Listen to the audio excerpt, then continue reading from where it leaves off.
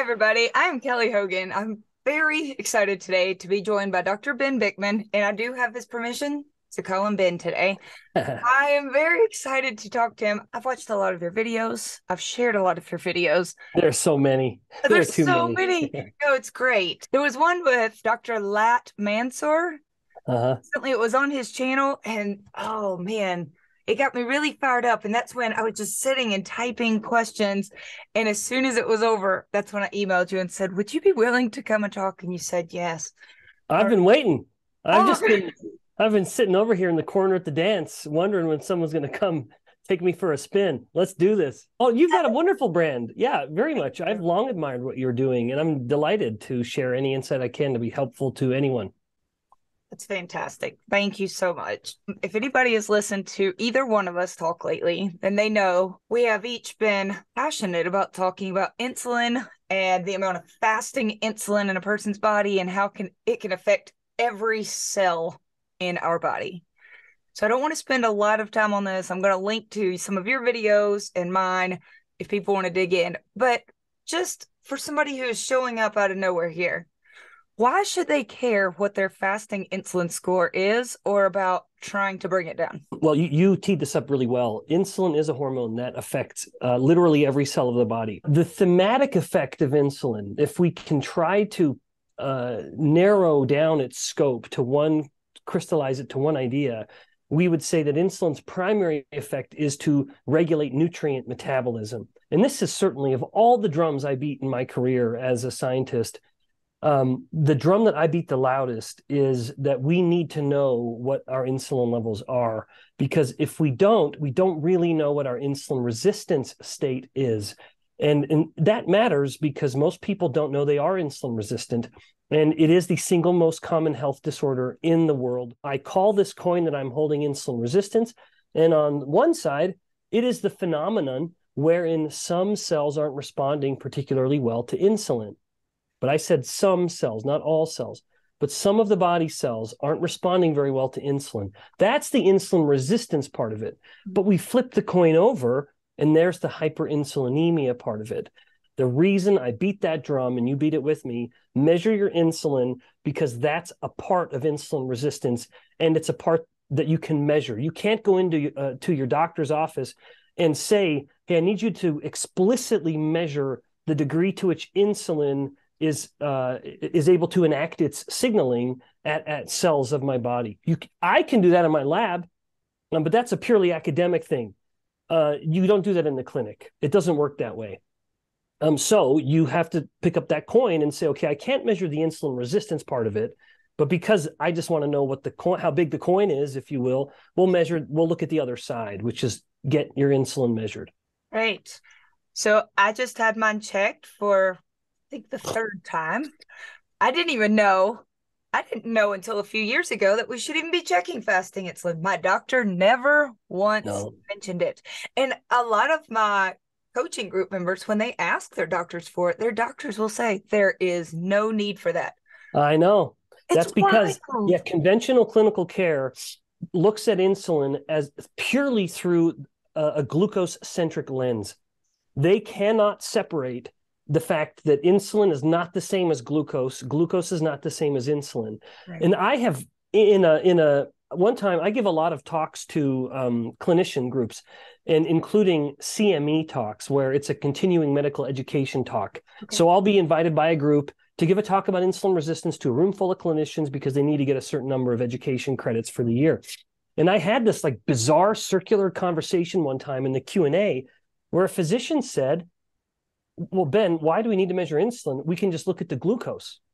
And I'd have to say, well, no, they're not the same. And I know they're not the same, but if glucose is normal, insulin's normal. And I said, no, I just got done talking to you guys about the fact that in insulin resistance, insulin is elevated, but the glucose can be normal, yes. Which is why it's so insidious and why it's so overlooked. It's because, again, conventional clinical care only looks at the glucose.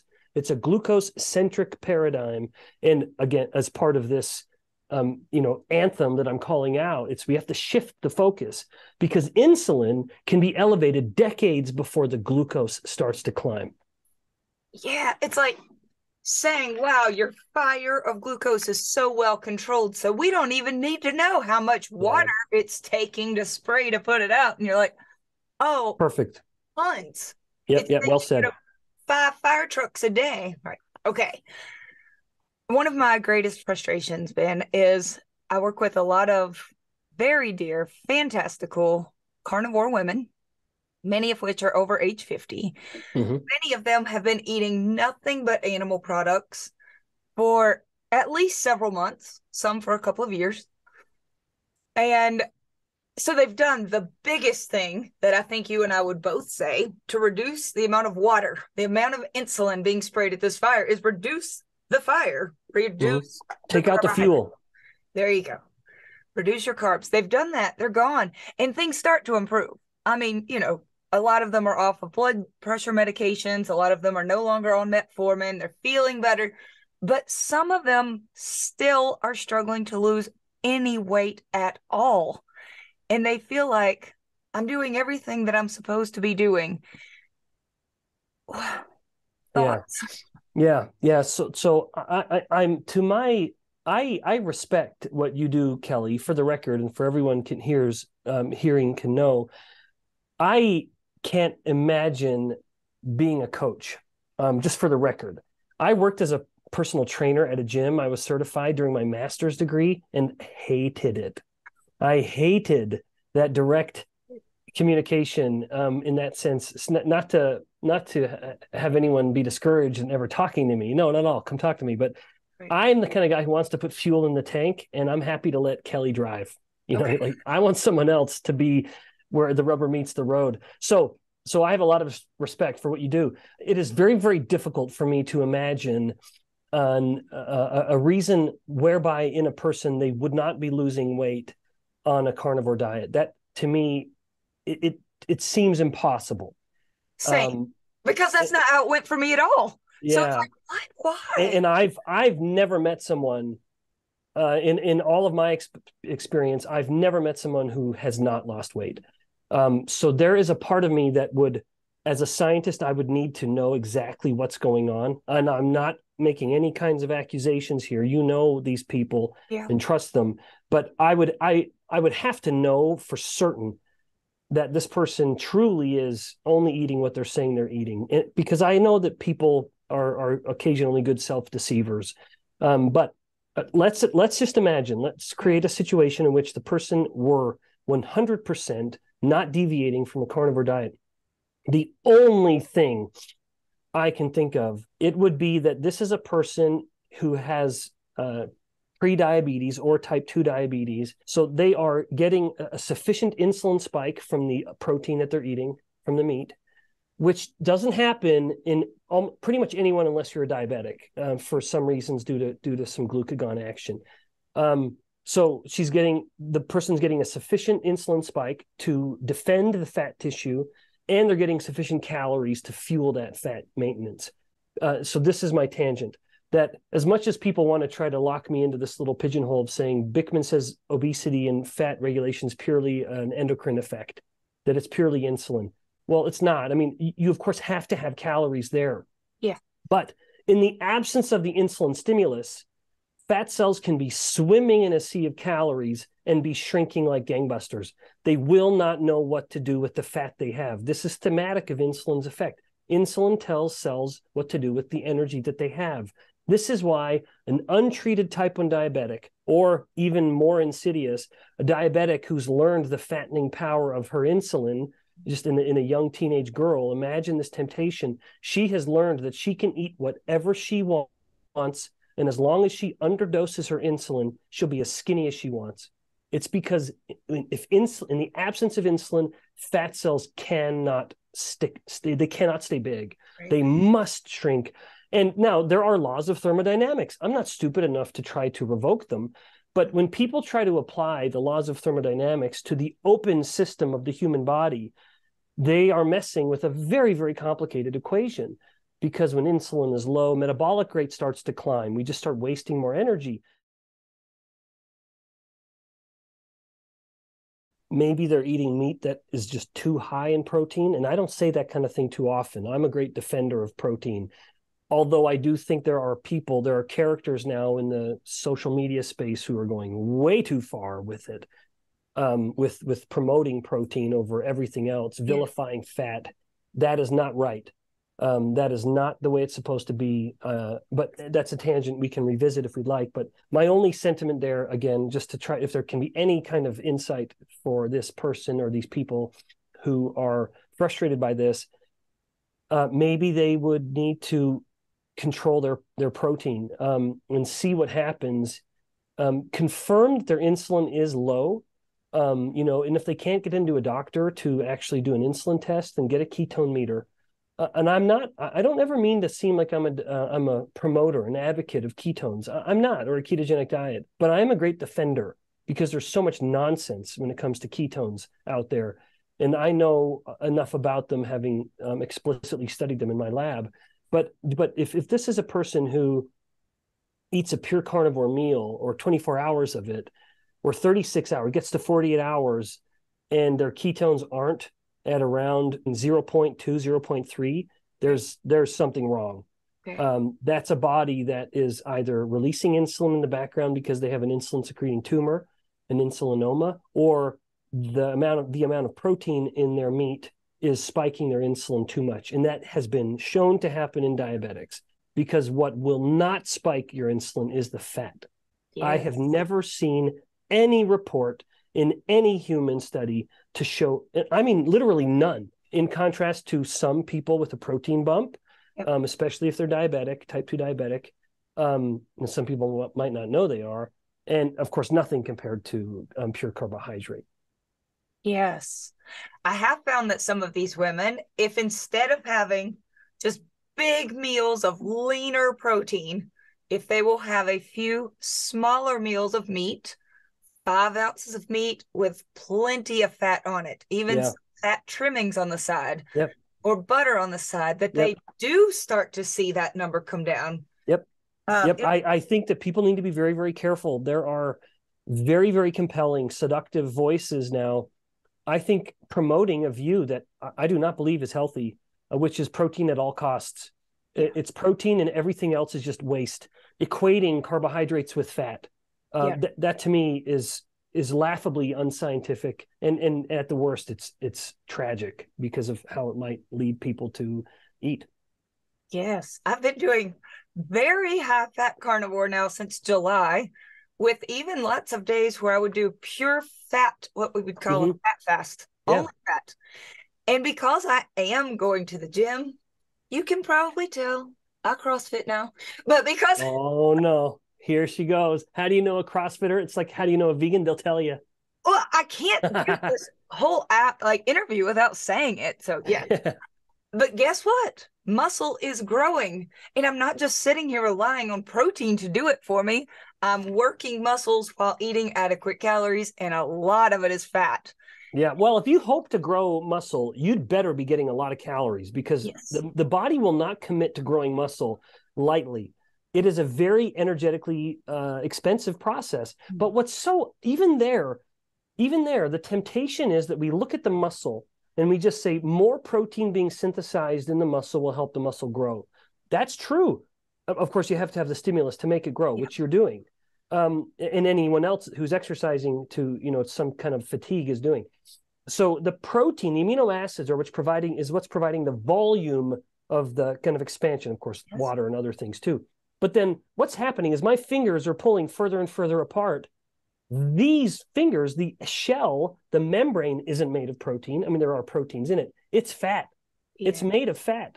And so if you hope to be expanding your muscles or even making your bone cells stronger, you need fat on the membranes of these. And I believe that is why in nature, I'm going to say it the way I want to say it. God put fat and protein together. It's supposed to come together. In our hubris, and our misplaced fear of fat, we've pulled them apart, thinking, oh, fat is waste. Fat was never supposed to be in that meat in the first place or in that milk, so I'm taking it out. Who do you think you are, boy? It's there for a reason. Keep it there. And it's no coincidence that when we eat fat and protein together, we digest it much, much better. Yeah. People don't appreciate this, but bile acids, which are released when we have fat coming down the line, when fat is coming down, the gallbladder will release bile acids, and bile acids, yes, will help digest fat, but they also enhance the proteolytic actions of the enzymes that are breaking down the protein. So we do not digest protein as well if we just take protein alone. Protein is supposed to come with fat. That's how we should eat it. Our bodies are literally built to get it that way. It's almost like there was a divine design here. It's weird, that right? we're shirking. Yeah. So weird. That's great. All right, you mentioned ketones. I feel like there's two schools of thought. One is, oh my gosh, being in ketosis is like everything. We got to make sure we're in ketosis. So many benefits, and I assure you, I have listened to you talk about so many of them, and There are a lot. A lot of benefits, mental, physical, just gotta love ketosis. Yeah. And then the other school of thought is do not chase ketones, put away the ketone meters. You don't need to know. In fact, some people even say if you've been carnivore for a while, you probably won't even show ketones above 0.5 on a meter. And I find that confusing because I've eaten nothing but meat for 13 years and I eat a lot. And my ketones every morning, I don't check every day, but a lot of days, 2 to 4. That's just where I fall, not 0.2, 2 to 4. Yeah. So what are your thoughts on the ketone meters and ketones in general? Yeah. Yes. So you've framed this well. I do not want to, as much as I have talked about them, and I study them. I've published manuscripts. We have more manuscripts coming, including one that we're just about to publish with regards to brain mitochondrial function and ketones, which has become an area that I've leaned into because of one of my PhD students, Erin. She was really interested, so we devoted time to study this and have published some wonderful papers. So I'm familiar with ketones, and I defend them because there's so much insanity surrounding it. Yeah. The idea of ketones in the body. But I also am not the kind of person who likes being obsessive, and I tend to promote that a little bit on others. Now, in other words, what do I mean by that? I think there is diminishing returns when it comes to measuring ketones, to invoke some concepts of economics. I think that when you're first doing this, ketones are proof positive to you that you're actually doing it. Because as I said, people are great self-deceivers. We sometimes don't even know, we don't even want to acknowledge what we're doing, and then so that we can sort of be surprised when we're not finding the results we expect. And so if someone is saying, even to themselves, I'm doing this, I'm going to get all in, the ketogenic diet, or a carnivore version of it even, is, to my knowledge, the only diet that can be objectively quantified with regards to its adherence. Because you can measure your ketones and you can know I'm adhering to the diet or I'm not. So that to me has value, especially if a person's kind of learning the ropes of it all.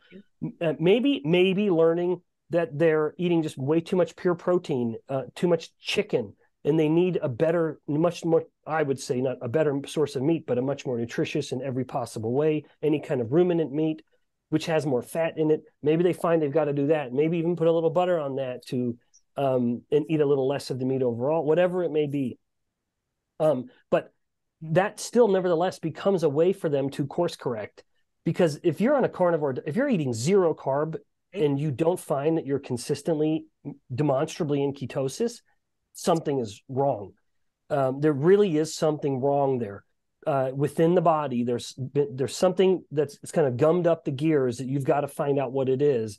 Or in your habits, it's something internal or still something you're doing that you've not acknowledged or you just are totally unaware of. Like eating, chicken. For example, if you are a kind of a hyper responder to the protein, for example. So to me, again, measuring ketones is helpful initially, but then once you've been doing it for a while, it's working, then I think there is this diminishing returns where the value of it isn't nearly as much as it used to be. Yeah, I agree. For a while, I was doing it every day because they sent me a meter, they sent me the strips, and it was like, oh, this is fun. Well, day after day after day, you're like, okay, yep. Still in Yeah. ketosis. Hold on, let me That's drink right. again Yeah. tomorrow. Yeah. Still in Now, ketosis. but let me, one other thought though, as you kind of teed up this question, it's not uncommon for people in their first stage, first sort of weeks to months, perhaps, of adopting a very low or zero carb diet, for their ketones to be here and then over time to come down to here. And that's simply, whereas before it was absolutely zero. That's because there is this mismatch where when it is a waste. When you have ketones that are being excreted in the breath and in the urine, you are wasting energy. And that is not something the body is this sounds a little silly, but it's not something the body enjoys doing. It's wasting energy. That is wasteful. And the body wants to make sure it has enough energy to survive. And so it's what starts to happen is the body will start to utilize ketones better and better and better. And that's part of this adjustment of enhancing the population of mitochondria that people have. And ketones do, on their own, stimulate mitochondrial biogenesis. Ketones want to be burned. And so it's no surprise that, for example, they go to the muscle cells or the nerves and stimulate the synthesis of the powerhouses within the cell to enable the ketones to be burned better. And so this period of time where the person's in maybe a deeper state of ketosis, they're peeing out a lot of ketones. And that's a metabolic advantage at that stage, because it means they're just wasting a lot of energy from their fat cells, to be really precise about it. But eventually the body becomes a little more miserly with the energy that it has. And so it starts to use the ketones a little better and quits wasting them. But the person still should be in demonstrable ketosis, no question. If a person's eating zero carb, if they weren't, at like 0.2, 0.3, then there is something wrong. I mean, at a minimum, I would think they'd be higher to where you are. Even if they've been doing this for years, if a person finds that they truly are eating zero carb and they're barely registering in ketosis, something's not right. Yeah. Okay. I typically talk to my group members about things they could do that with time, it may not happen immediately, because I've heard you say it can take, it definitely takes longer to bring down fasting insulin than it does your glucose. Glucose will change, in a few hours. Yep. Insulin can take longer. All right. So if they're avoiding carbohydrates, I think taking good walks, especially, I'm really pushing this whole digestive walk right after you eat a meal. That's perfect time. Awesome. I'm loving it. I've got some people who are having good results with that. Resistance training, I think, are always a good idea. Trying to deal with stress, avoiding seed oils, getting good sleep, sunshine. When it comes to just weight loss and the idea of getting down fasting insulin, circulating insulin, is there anything else you can think of that you have seen be helpful or that you would recommend? Gosh, is that a pretty good starting place? Yeah, you really nailed them. In fact, I can't think of anything you didn't say. I often come to sleep. I point to sleep as one that a lot of people more and more are waking up to, because it is so relevant. But the metabolic consequences really are heavy, where one bad night of sleep will increase insulin resistance by over 25% the next day. I mean, a demonstrable increase. As a scientist and educator, I am only on the knowledge side. I have the great fortune of just being able to sit back, look out the window, and think of good things to say that are smart sounding, but validated and valuable, and then leave it up to the person to actually put it into practice.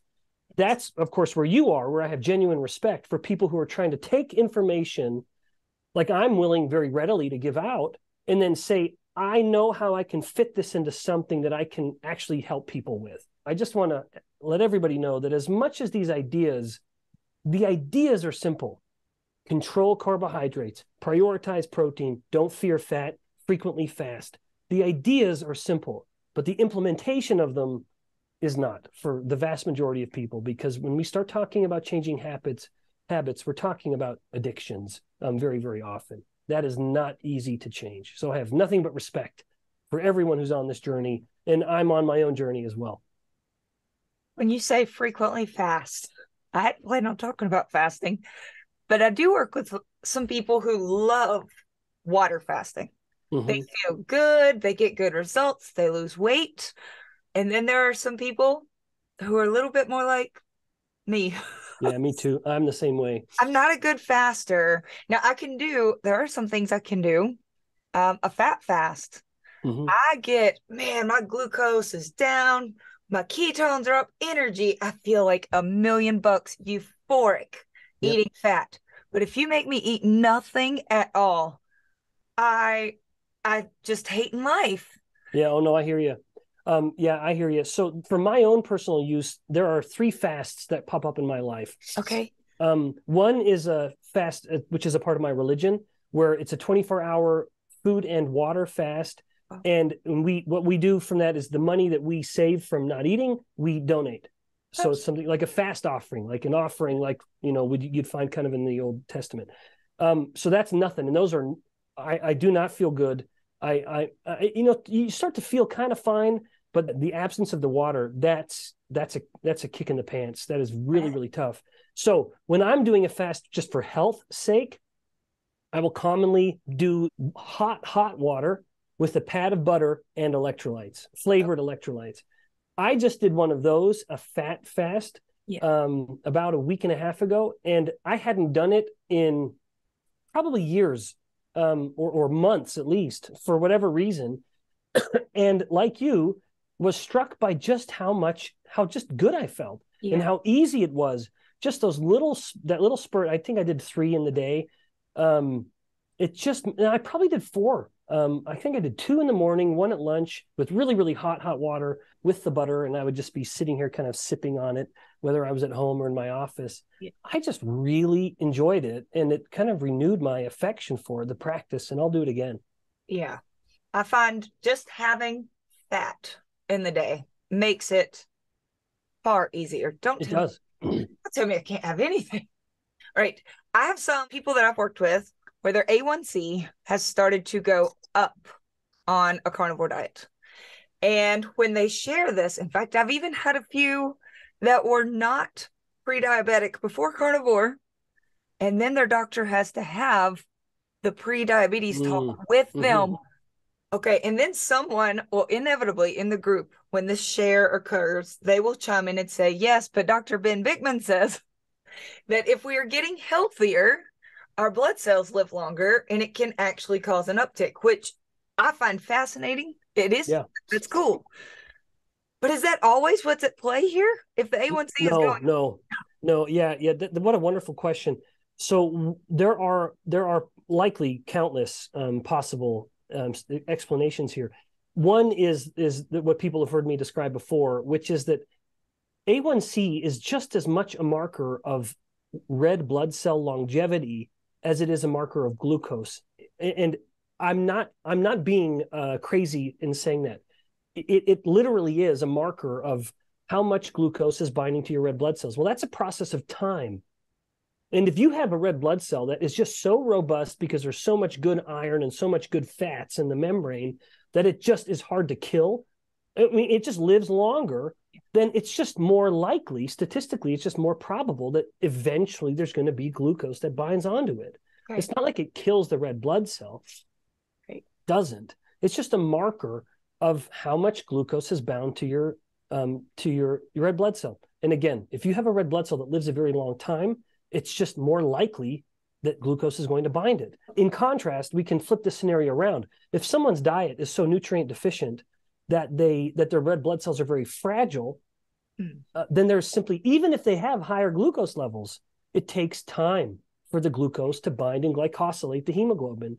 And so it's in that instance, the person who may actually have fasting glucose levels that are problematic may have an A1C that's not, because it's the glucose is only half of the equation.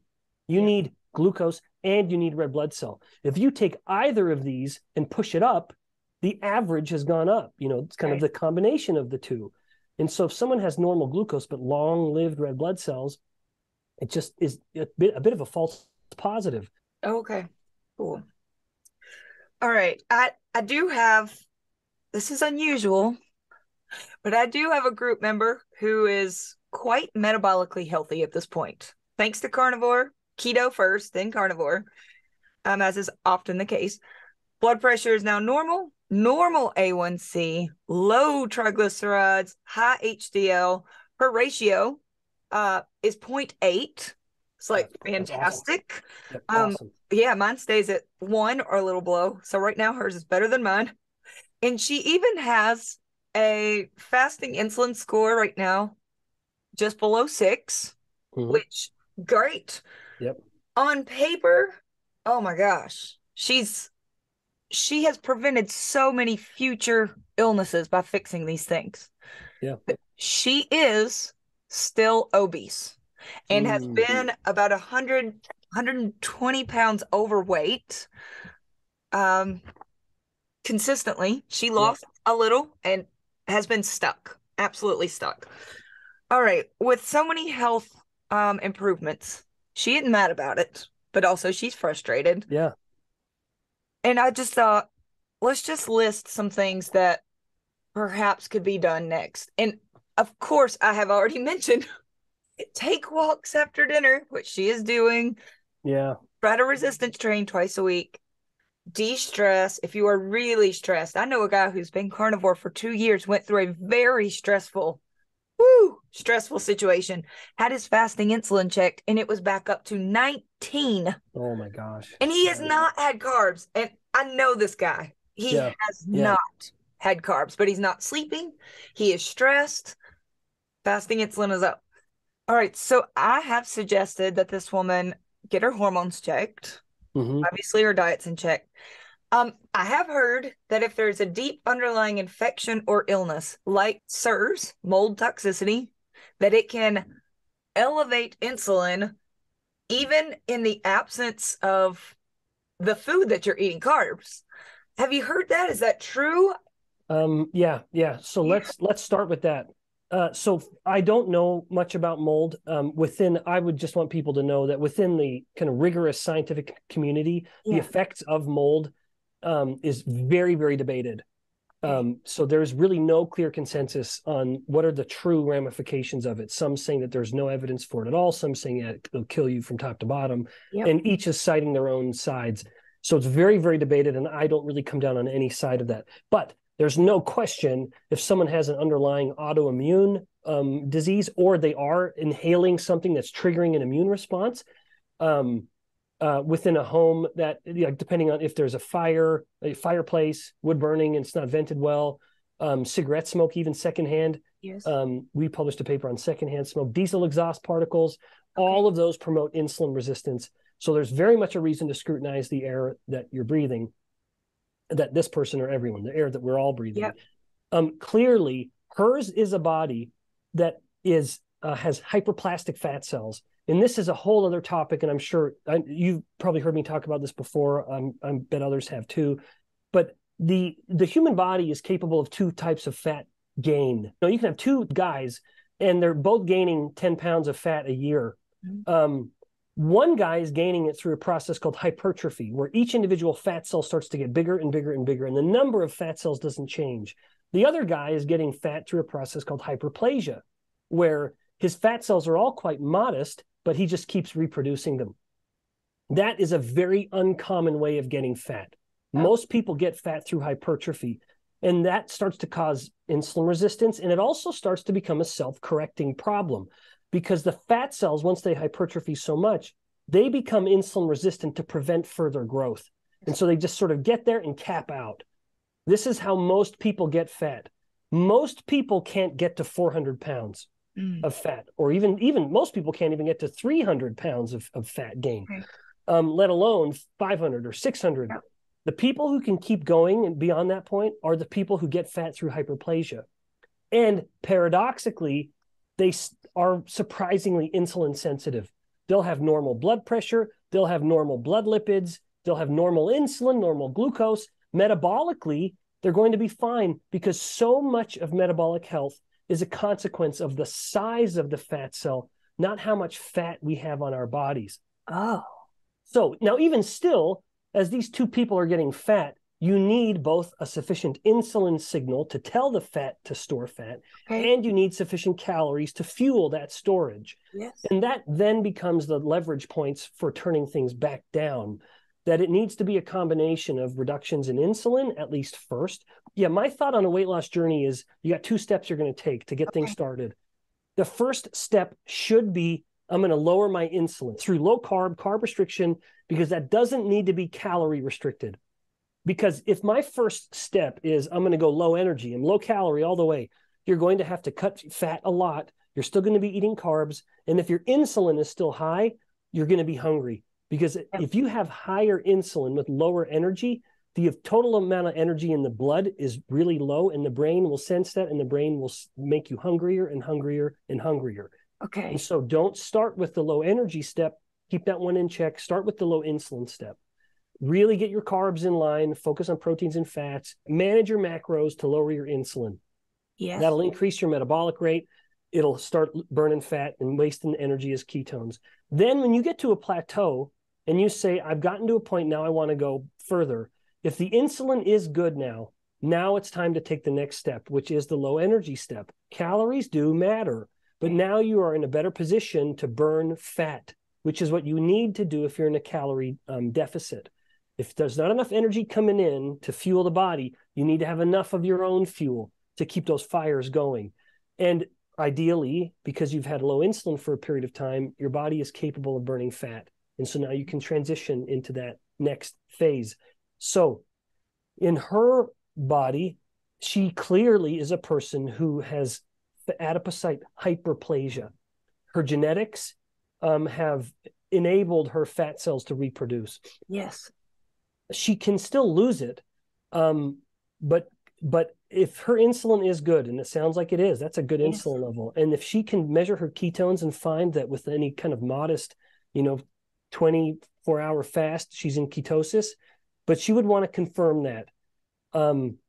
You do want to confirm that, because ketones are the proof of fat burning, because they are literal products. She barely ever gets above 0.5. It's usually there's something not right here. Then she needs to go get a full hormone panel, make sure she gets her insulin measured at a minimum. She already does.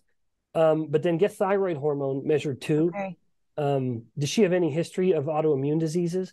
I don't know, but I do encourage members who they're doing it they're carnivoring so hard, Ben, and they're not getting results. And at that point, I'm with you. Let's get that fasting insulin checked right away. Online, it's a $12.50 test. This is a no-brainer. Get it done.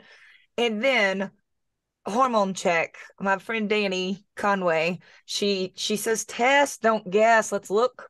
I say look under the hood. Let's find out what's going on. Yeah. And take the CIRS vision test.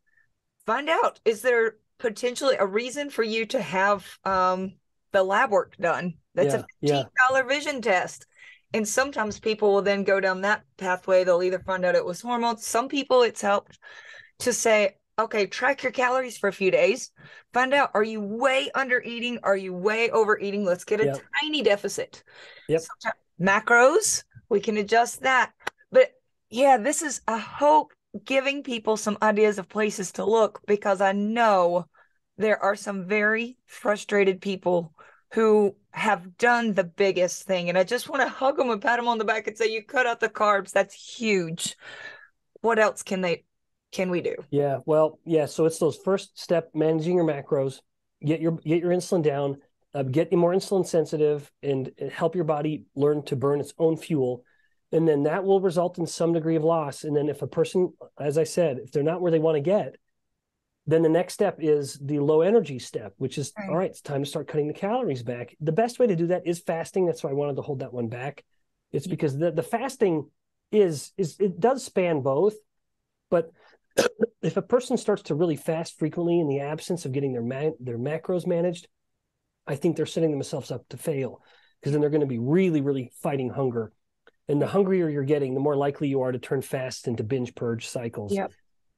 So let the fasting kind of be withheld a little bit. Manage your macros. That's the first step. Okay. Learn to burn fat. Then start to rely on that fat more through fasts and other kind of mild forms of calorie restriction. If that hasn't gotten to the new plateau, then there is reason, I would say, to look at, try to find some other explanation, because you're doing everything right. Yeah. I agree. And I tell folks, if I knew of anything else, would we not tell them right now? Oh, yeah. We'd be like, of course. this is it. This is what we want you to try. But the human body, unfortunately and fortunately, we are all so varied. Yeah. And even what one other person has found, it doesn't necessarily work for another. Yeah, that's true. I've got some people right now who are doing amazing things, such great changes. They finally feel energetic and they're losing some weight and they're eating lots of sardines. They're loving sardines.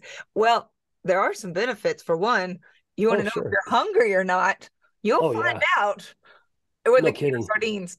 For example, in the evenings, if you say, oh my gosh, I can't eat after dinner, sometimes I'll do the same thing to myself. I'll say, no eating after dinner unless it's a can of sardines. Yeah, or a hard-boiled egg. Yep, yeah, that's good right. point. Yep. Yeah. Then you'll know. That's a true hunger check. I totally agree. Yeah. But it's that exact same solution for somebody where it's working beautifully. For somebody with a histamine issue, can you imagine they're eating sardines all day? No, it's not going to work. Yeah. So, yeah. All right. I've kept you a long time. And I had some long answers, so I contributed to this. I had some tough questions.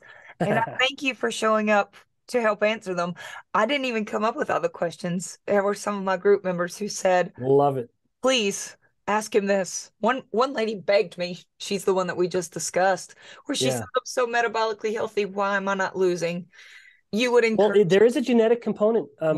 Like she may have family genetics where the enzyme lipoprotein lipase, which is responsible for pulling fat from the blood and putting it in fats in whatever cell where it is, she may have higher levels of LPL, lipoprotein lipase, expressed in her adipose tissue than other people do. It's something that could be as kind of simple, but perhaps uncommon as that. Some bodies just are determined to store fat, much to, of course, the individual's frustration, which I can only imagine. I know. Me too. Should she just keep still doing these amazing things?